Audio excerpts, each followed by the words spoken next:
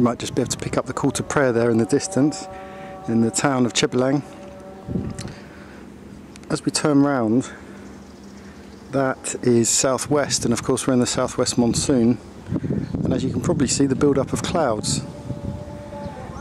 It's now happening daily. Every afternoon it seems to pour.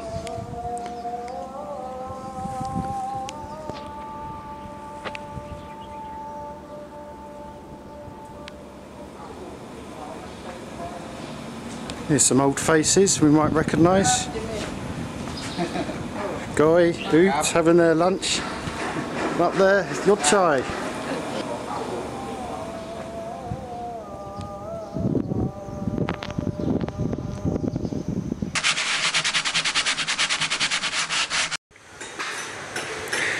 This is the tale of the second week of our mast refit. Week 1 went brilliantly, got all the fittings on, apart from the spreaders and the cables of course. Week 2 has been a bloody nightmare. We spent the first day yesterday trying to feed a cable up and down the conduit that runs inside the mast, and this is for our VHF cable, which is a thicker RG213 cable, and also the steaming light cable that meets the mast about where you see Moon now. The problem was that an old mouse, which is a piece of string used to guide cables up and down the mast, had come untied from the top and had dropped down inside, and unfortunately it had bundled up into a very tight ball, and it meant that it created this block. So we have spent the last day and a half trying to unblock this with all manner of gizmos and steel rods, string, cable, fishing line, and eventually we started heating up rods with the blowtorch, and that sort of burnt its way through the knotted mess. But it's been absolutely slashing it down today, and Moo and I have had absolutely no luck whatsoever with trying to budge this piece of mouse that has got stuck in the mast. Meanwhile, I left my camera in the rain there. It got soaking wet. It wasn't in a waterproof bag. Turned it on and it's working. But more importantly, take a look at this. That is the old mouse. And you can see Dang is pulling out the remainder of the bits of the old mouse.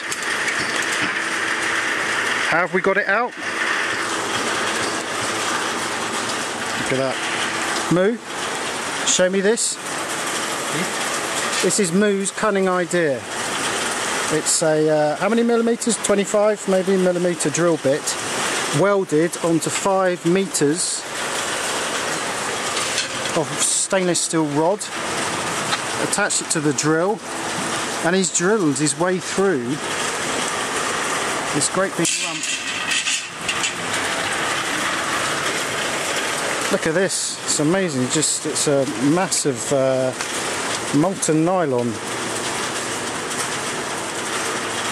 Well done, Moo. Yeah, okay. A little bit more. A little bit more, yeah? Yeah. Okay. Brilliant. This is very exciting.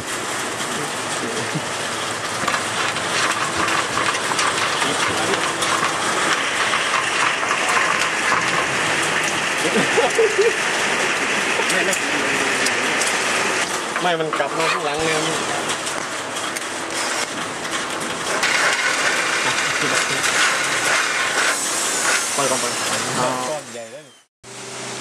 Well, it's the next day, it's stopped raining, and our 5 metre rod, which was extended to 6 metres, now has to be extended another metre, because I've managed to drill out another clump of old mouse cable, but it's still blocked.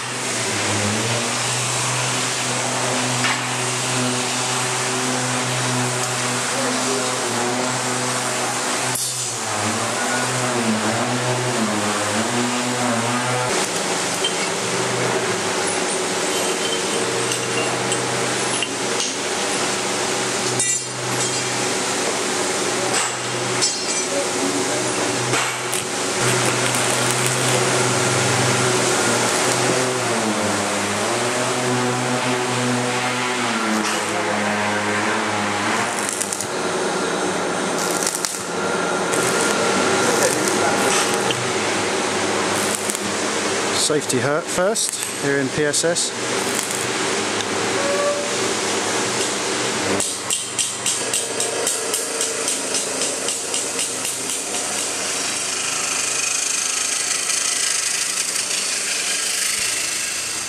Now, you would have thought that having just filmed Jung welding that extra metre to the world's longest drill bit that I'd have registered how hot a white hot weld can be.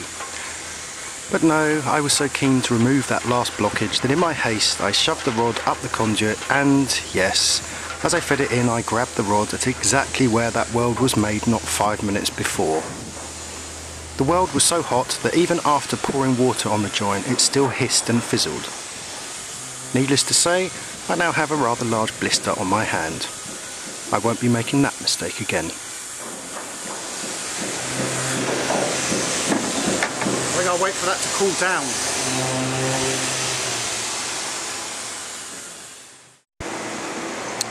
So here we are at the centre of the mast. Having put the 7 metres up after burning my hand, I then put the VHF cable up attached to a welding rod and got as far as the hole in which the cable for the steaming light goes in, and lo and behold I could see in the conduit this green tape which I was able to pull out, which in turn is attached to some old line which is in turn attached to some of that original greeny yellow mouse line. So that could be our problem. The next step now is to put the VHF cable back up and see how far up it goes before it gets blocked again.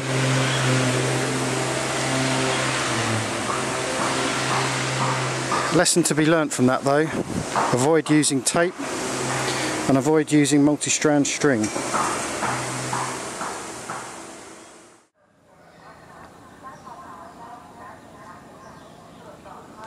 Next morning, forgot to give you an update yesterday afternoon.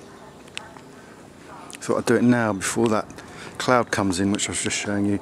It's been raining constantly last 2-3 days, rather frustrating. Rather less frustrating. This is the centre of the mast.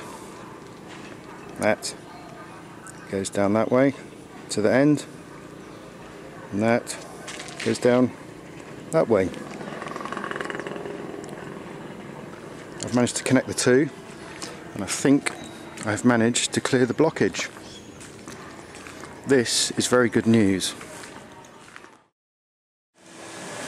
So this is Pong with our breaker panel, and we're using our original breakers, which are these two, but because we've got so many more electrics now, we have 2 additional breaker sets.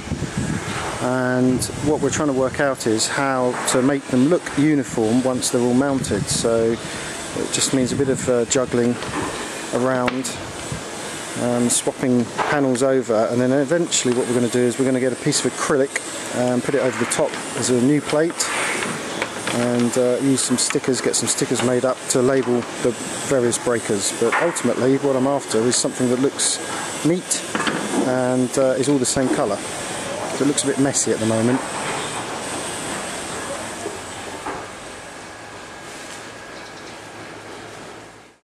Someone got in contact with us recently asking us about the electrics, and it's a bit too early yet to actually talk through what we're going to do, but just to give you a quick idea of the various ports we're going to have on the boat. Here we are in the cabin, and over there we're going to have a 220/12 volt double plug socket. And that used to be down there on the floor, but we're going to put it up there, which is just a bit easier to get to because that's where the door opens and closes. Coming through the heads chart table, we're going to put another 220/12 volt plug, probably somewhere down there in this cavity, as well as a USB port as well. The USB ports all have the same fascias as the light switches we're choosing, which is quite nice. Apart from the main lights, which we're going to put up here and up in there. We're going to have a 4-way switch here, and that's going to control the red and the white lights there, as well as the mood lighting, which we're going to have around here and even under the chart table seat. And on this side we're going to have a 6-way switch, and that's split into port and starboard, and that's going to operate the lighting in the saloon, obviously port starboard, and one of the 3 switches is going to operate the top lighting, the second switch is going to operate the mood lighting here, and the third one will be the mood lighting down there. So we have a standard domestic 6-way switch, and we also have in this box a dimmer switch, and the idea is that we want to be able to dim the mood lighting.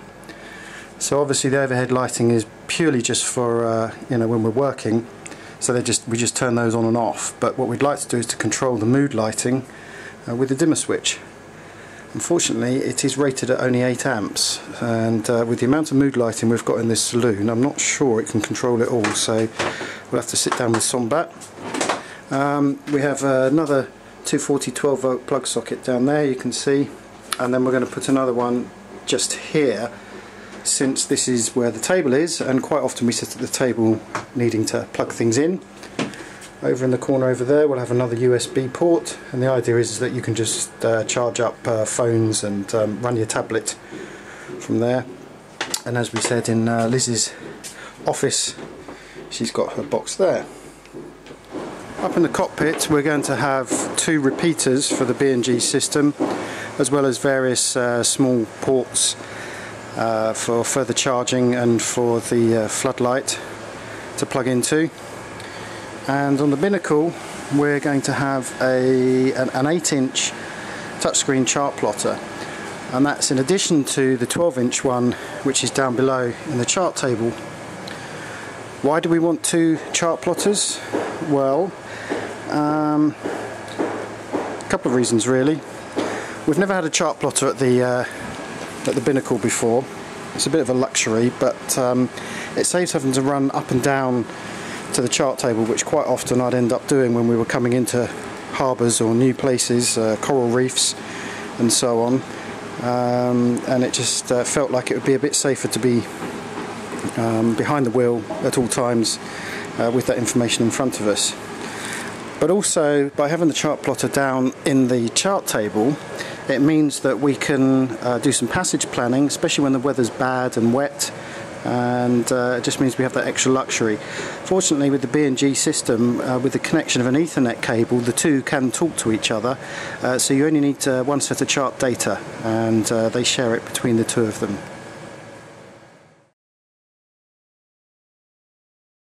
So we've got 2 different types of LEDs we're putting in the boat. We've got IP68, which is completely waterproof. Didn't particularly want these inside the boat, but one company we bought all our LEDs from didn't have any of the IP65. Doesn't matter, we bought some anyway. So the mood lighting is slightly less powerful. I think 100 LEDs per metre versus, 5 metres versus 300 LEDs per 5 metres of the IP68. So it means that we're putting the IP68 and the main channels in the ceiling, and then the mood lighting is going to be the ones around the side of the boat, except in the galley where we're going to have brighter LEDs up the top there, and then, as I said in the clip last time, 1 red and 1 white in the galley here.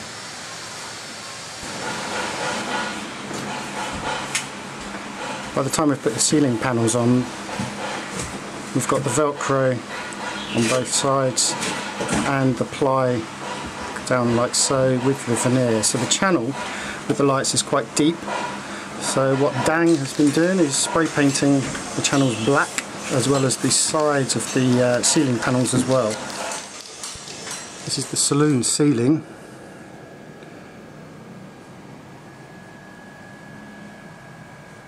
And as you can see, Dean has been putting up the LED strip lights.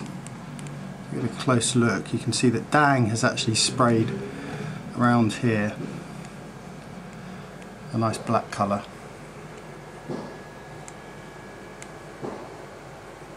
The idea being that when you look up at it, all you see is black when the lights are not on.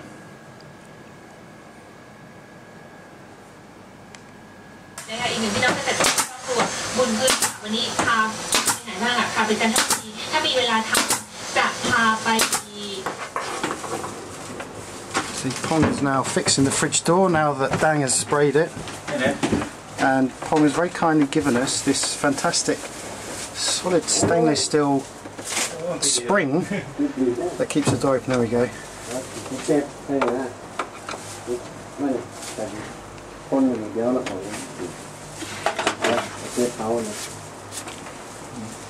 Break the spring, hold that nice big handle, and it comes.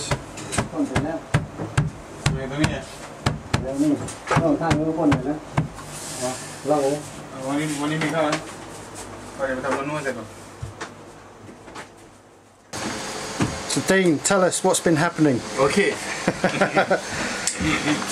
So this is our second in command electrician, and he has been wiring up the very first LED light in the galley, which is a red LED. Show me. Yeah, of course. Please, he's going to turn it on for us. It's got a little 12 volt pack. One minute.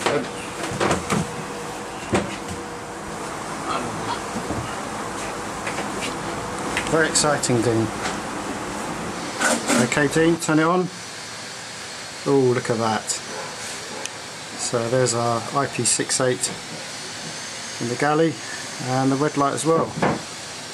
Obviously they won't come on at the same time, they've got separate switches, but gives you a little taste.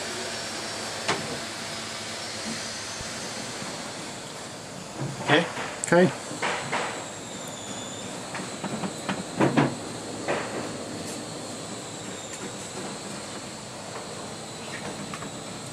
Good stuff. Cap. Okay.